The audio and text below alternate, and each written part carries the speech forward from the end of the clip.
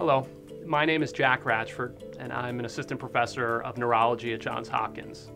My area of interest is neuroimmunology, so problems where the immune system, instead of fighting off infections, is mistakenly attacking nerves in the brain or spinal cord.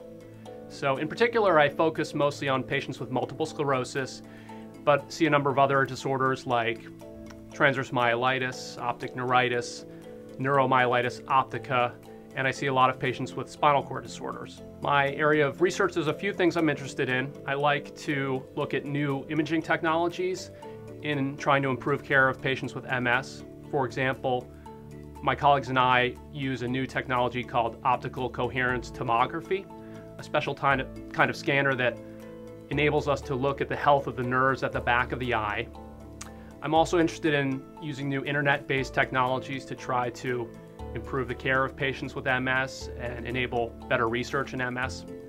And I'm also engaged in a number of clinical trials, so testing new medications in MS. I got interested in this area during my training because since this is a chronic disease, I liked that you get to follow patients over many years and you get to know them very well. I try to do the best I can to explain what's going on with their disease to patients as best as I can, and always give them all the options that we have out there.